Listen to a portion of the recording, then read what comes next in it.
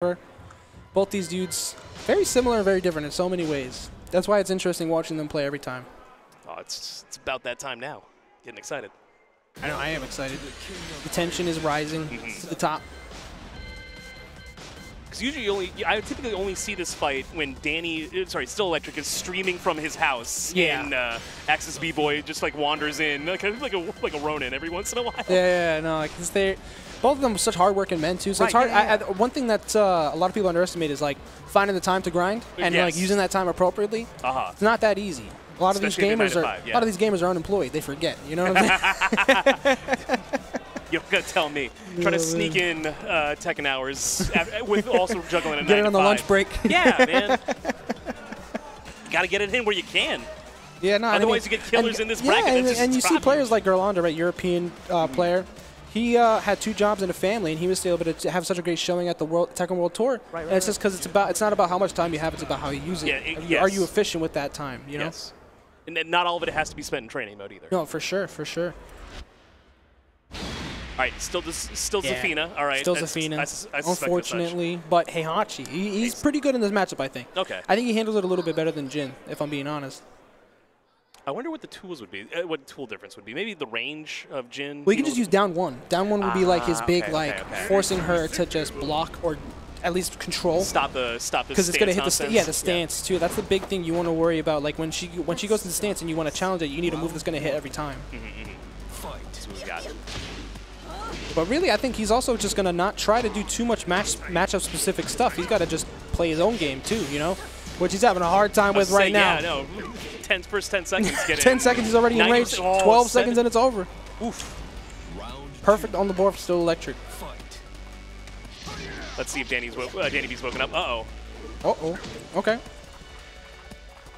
Impossible to perfect now. Ooh, nice parry. Very important low to parry. We'll get to the wall here. Gets the full combo. Oh, no, goes for the Oki instead of the damage. Oh, but it doesn't work out. For his troubles. All right. The enemy bullshit hits. Just whiffing everything, not taking any damage for it either. Ooh. Actually, weird low pickup situation. Very weird scenario. I wish I knew what the move was with Xena, unfortunately. I think it's like down back 1+2. Hey man, if it's less than if it's slow when it launches, it's a snake edge. Exactly. Okay, that's fair enough. That's fair enough. Oh, good. Decent little punish. I don't think she gets more than that anyway. That was a great interrupt off of that.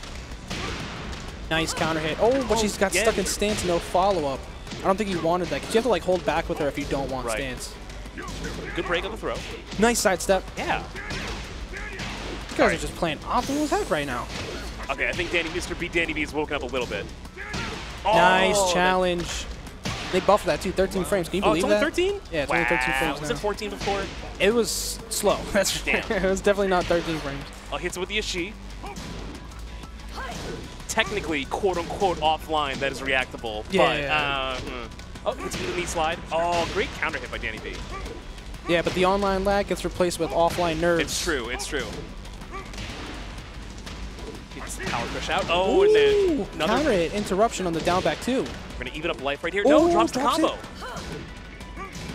Nice. Oh, power crush by Danny B. And he still has the follow-up on the 4-4-2. Down for one to close it out. Good stuff, man.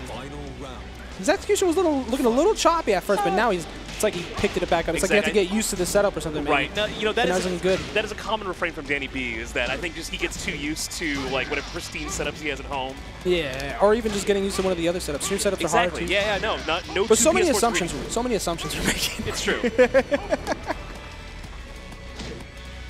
Life on the side of Zafina. She could just keep him out this whole time. Her keep out is so ridiculous. It seems like that's what StillElectric is doing right now, is trying to not let Heihachi get too close. Hell sweep-ish from Zafina. I guess you can call that a hell sweep-ish. Adjacent to a hell sweep. Oh, the running slash kick to close it out. All right. If it wasn't that hit, it was the bloodstreams after that would have done it, because he had like no life. Yeah. Oh, we didn't replay of it. This was crazy too, the dash up hell sweep. He was just lucky they did the high. Now I'm calling hell sweep. Look what you've done. So it's not like neither of us know what any of Zafina's moves are called. Let's be real here. Oh, man. All right, these guys jumping right back into it, I think, right? Yeah, no stage switch, no character select. Just right back into it, rematch. Oh, okay, breaks the tackle. No damage to be had, though. Great duck into the launch. Crazy duck. And you can hit him from that launcher, too. So crazy. Oh, we're going into that weird JoJo pose stance. JoJo pose. That's the first I've read that one. Ooh, clean wall splat. One more hit. Or a couple. Yeah. We'll see. We're roughly one guess away from winning for StillElectric. Oh, that low poke. All right. No. 7 gold. I can't believe that wasn't punished enough. Fight. All right, goes with down 3. That down 3 is such a scary low. Those angles are getting eaten up. Yeah, if you can't react to down 3, this matchup becomes entirely different.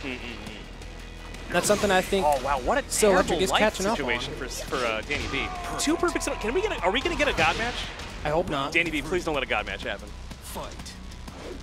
Oh, we're jumping back. Uh oh. Okay, there we go. Oh, there it is. There it is. Okay, getting the aggression turned up. Get that schmicks in, Danny B.